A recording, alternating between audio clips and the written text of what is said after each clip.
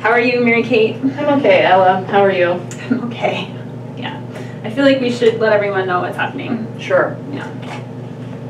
Due to the recent outbreak of COVID-19 and the new executive orders around assembly of over 100 people or more, Cape Fear Regional Theater has decided to close our current production of Murder for Two a week early, and we will also be canceling the whole run of the show, The Curious Incident of the Dog in the Nighttime.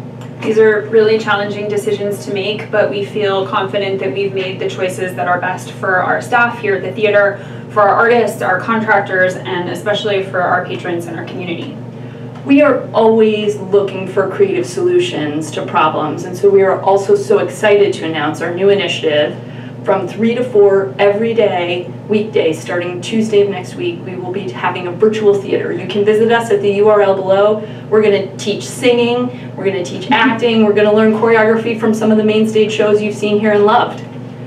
If you are a current ticket holder or subscriber, you will be hearing from us soon. The best thing you can do to help us right now is to redeem the value of your tickets as a tax-deductible donation to the theater or as a credit to a future production. We've got a tremendous lineup that we're so excited about coming next fall, and we can't wait to welcome our community back to the theater as soon as it's publicly safe to do so.